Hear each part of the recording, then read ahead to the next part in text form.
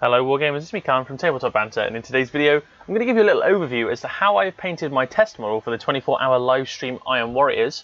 Now this isn't exactly a tutorial because I won't be obviously doing the painting right here, but what I am going to go is go over the paints I've chosen, basically, the process and the application of the paints, and I've got a couple of extra things that aren't paints that I'll include as well, which I think add quite a lot to the miniature that you see in front of you. So first things first, what I'm going to do is I am going to bring up the miniature. I'm just going to blue tack him onto a piece of cork first, and then we can have a bit of a closer look at him through the camera, because I have some focus adjusting stuff going on here. So this is the Iron Warriors Tactical Marine that I did as a test paint job for the 24-hour live stream.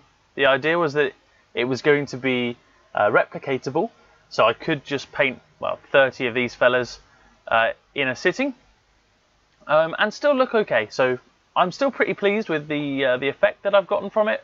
I think there's a couple of things I'm changing, which is why I've got some additional paints in here that you will see, and there's a couple of things that I will hopefully refine when it comes to the actual stream.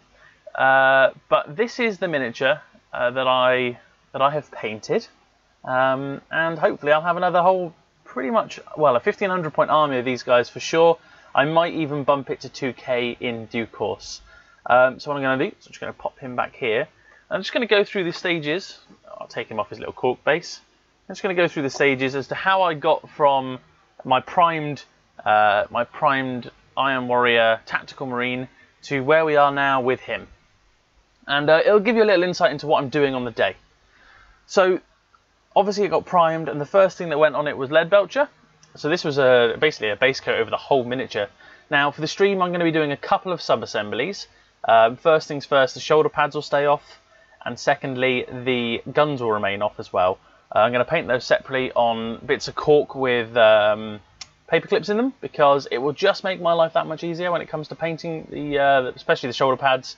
I'll be able to add a bit more visual interest to them, because to me they kind of they don't let the model down, but they could be better, and it won't take that much extra effort either. So imagine the shoulder pads are off and the gun is off as well. So I'm going to base the whole model off of its base.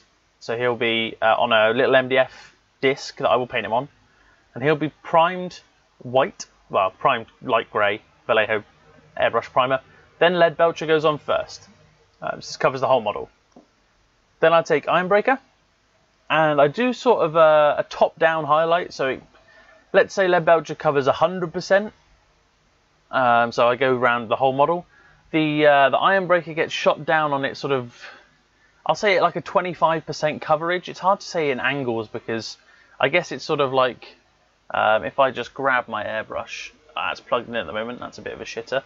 If I just grab a brush to show you, this is the kind of angle that I will be spraying at. So only really catching the higher areas and leaving shadows and shades in the recesses. Now once that's done, the next thing I'll be doing sort of on the whole is the shoulder pads, and obviously the metallic systems will be the same on the gun as it is the body. Now I use Army Painter Matte Black because it's cheaper, and at the end of the day, to me, a black paint is a black paint. It's a case of what consistency you like working with. I've thinned down this matte black. I like using it through the airbrush. So that is exactly how I will approach the shoulder pads. So that's the next thing on the to-do list, like getting those done, and then obviously hand painting these little bits here on the sides of the backpacks. So those are the next sort of things that get done. Then the highlights will come in with dark grey from Vallejo Model Colour, and that basically will be providing sort of the highlight here that I haven't done on this particular model, and that's one of the changes. Because like I said, at the end of the day, what's a quick airbrush highlight? It'll add that much more when I do it, and hopefully be worth the time. Now, after that, I'm not necessarily going in order of the paint stacked up here, by the way. After that, I'll obviously do the black on the guns, get all that done to the same standard, and from there I will obviously keep the sub-assemblies going, but I will be using the Winter Streaking Grime from AK Interactive. It's I think it's an oil-based or enamel-based something or other, And basically you have to, well, you don't have to, but how I do it is I paint effectively the whole model. You've got to thin it down, and you thin it down with Artist's White Spirit. So I use the Winsor & Newton stuff because it's easily available to me. But you use this and a mix of this and the Winter Streaking Grime at the back there to create a pretty a low viscosity liquid. So I think that's the right word. It's not very viscous, it's very runny. It goes into the recesses really well. And then once that has dried, take a cotton bud, just a regular cotton bud like that, and you dip that in some Artist Spirit. I siphon it off so I don't put, so this is perfectly clear. And then I've got some that's got probably a tiny taint, but not noticeable. And I basically take away the excess, leaving it smooth armor panels. Smooth surfaces are still smooth and have no pooling. And then the grime wash effectively stays in the recesses, it darkens it down a bit, and brings to the fore the details of the model. So once I've done those processes, I mean, the wash will take quite a while, I know that much, to dry, which is fine, because at the end of the day I've got a bit of time. So the plan at the moment, whilst the streaking grime is drying, it's onto the basing. So the basing here, I have used the Citadel, or the Games Workshop Sector Mechanicus bases, I believe they're called.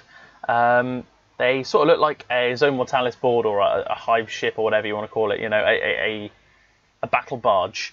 And I wanted a bit of a colour to sort of accent the model, but I didn't want it to stand out too much. So this sort of blue-grey is done using the Fenrisian Grey layer paint from Citadel, and I really like the colour. It was a test model, so I did a few test colours on some bits of paper, and I was just like, oh, what clashes against this guy's armour and what complements it? And I couldn't really find anything that I liked, and then I literally just, out of the blue, picked up this Fenrisian Grey, and I was like, oh, that looks like a blue-grey. That's kind of what I want. And it just turned out to be the right colour, so I was really happy with that. So it starts with this, and then obviously you can see here I've gone in with Leadbelcher to paint in the metallic parts. Obviously I've added some sand in here.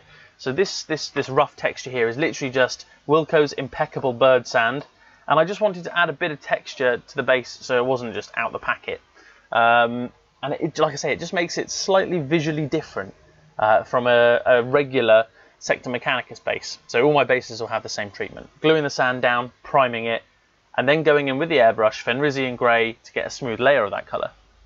Then hand brush work for the Leadbelcher. Well, once I've done that, and it's all dried, I then go in again with the Winter Streaking Grime, because again, I like the way the oils interact with recesses particularly, and you can clean up these surfaces, these flat surfaces, with relative ease, which adds a lot. So once that's dried, and I make sure it's dry in the sand as well, the next part of the process is not done with paint, it's done with powders. So I have the two following Humbrol weathering powders. So let me just move this back and put these in here. So I started doing the Dark Earth. Oh, you can't see what it's called there, but this is the Dark Earth from Humbrol, and I basically went in and added that to sort of the sand gravel look, just sort of that crumpled. It's a very dark, muddy brown, and I kind of wanted it to be sort of I don't know, rubble basically. I know you might say there's no rubble on a ship, but my thought process wasn't this was on a ship. To be quite honest, it's on some kind of industrial hive planet, or some kind of industrial militia planet that I'm making militia allies for, that'll have a similar basing scheme, where they're very heavy on the tech, and it's got that mining floor grating scene, sort of like Necromunda-esque, if you like. And then I went in with the Humbrol Rust weathering powder, as you can see just here, just to add a little bit of visual interest to the metallics.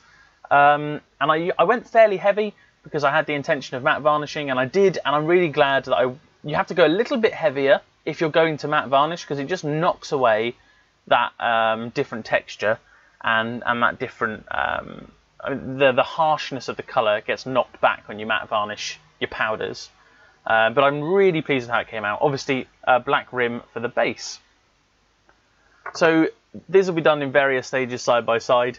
At that point, probably the basing will be whilst the model is drying thing. And then when the basing is all there and got the oils on it, hopefully I go back to the models and the models are dry from the oils, and I can go and work on those and then when the next step is drying, like a varnish perhaps, I go back to the bases. But with the model itself, the next step for me is adding the gold trim, or glazing first really, the shoulder pads whilst everything else is drying as well. So I take my matte black and I think it works out to roughly one drop of matte black paint from Army Painter that has already been a bit thinned, just so that it's of a decent consistency for brushwork and airbrushing, and then about a teaspoon of airbrush thinner. So I know a teaspoon is a really poor measure, obviously, but that's what it is. It's a teaspoon of airbrush thinner, basically, and it works out to basically making this nice black glaze that ties in the light greys and the dark blacks into sort of one colour, one continuous flow of colour. So that'll be on the shoulder pads, obviously, and that'll be happening simultaneous to other bits and bobs. Then they will get their Retributor armor trim. So it's very simple. It is just a fine detail brush, being particularly careful, and going around basically just the trim of the shoulder pads, which then gets a Reikland Flesh Shade, just to dull it down a bit.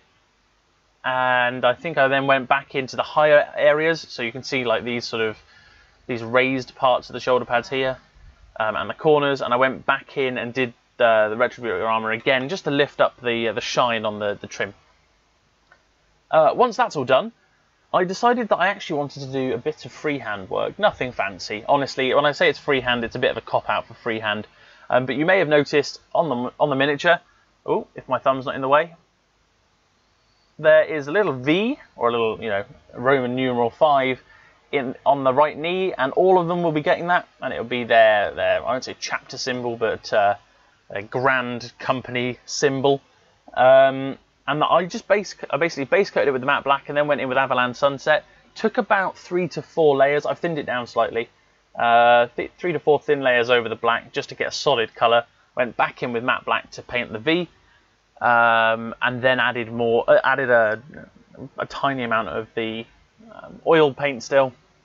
So this was done after the fact. I will probably do the freehand prior to oil washes anyway, but that's sort of where I'm going with that. Now once that's all done, I will then put together the sub-assemblies and start doing my other weathering. So obviously we've already got powders on there, we've got the oil weathering, but lastly is a bit of sponge weathering.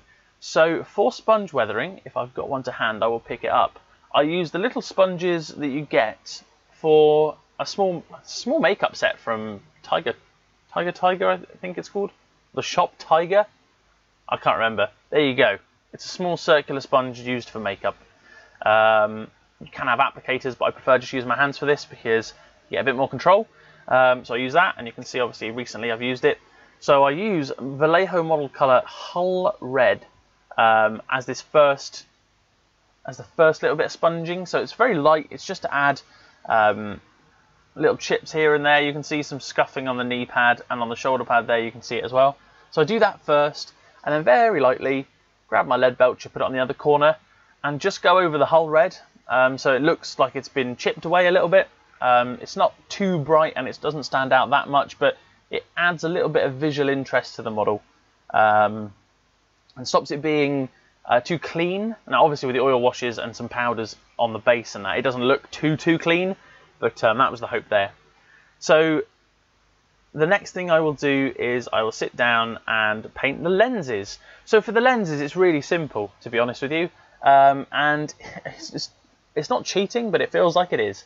So I go back in with, I put a little highlight of Iron Breaker inside the eye lens with a fine detail brush, and then I just paint Spirit Stone Red over the eyes, and it gives a very sort of metallic look to the lens. It makes it look like there could be something behind it rather than a flat colour, like a proper flat colour. It adds that sort of or gem-like quality that you might get with a lens. It's super simple, it's very quick and repeatable, and if you're patient and you use a fine detail brush, it's much easier to do than trying to paint the classic all red, 3/4 light red, 1/4 really light red, and then a white dot in the opposite corner, so it's a quicker, more effective way of getting it done. I'm not saying it's the best way to do it, but what I will say is it's going to be the best way for me to do it for a 24-hour live stream, because obviously I have a lot to paint, and I will be tired by the end, and lenses come at the end, so I want something that is simple and repeatable. And that's pretty much the crux of it with this whole paint scheme, to be fair. So I'll just stick him back on his cork and bring him a little closer to the screen as I ramble away the last parts of this video.